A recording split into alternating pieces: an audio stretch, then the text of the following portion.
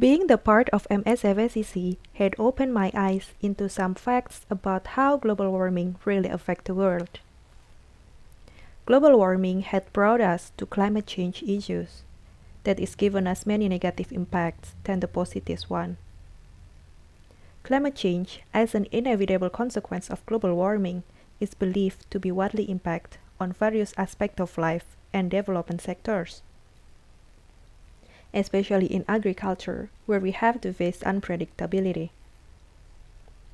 Changes in precipitation patterns, increase in frequency of extreme climate events, and rise in temperatures and sea level were serious impacts of climate change.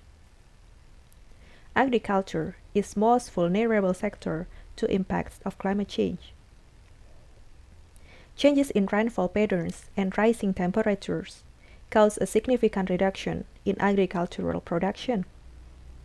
Climate extreme events such as floods and drought cause more extensive damage to plants. Increasing seawater causes reduction of agricultural land in the coastal areas and damage to crops due to salinity. MS FSCC had given me new insight that climate change is no longer an issue, but it has become a reality that requires real action together at the global, regional, and national. The food security of the world, especially in the most vulnerable regions, is imperiled. Ensuring the climate resilience of food system is a new way of securing food for our people. As an animal scientist, I cannot deny the contribution of livestock to global warming.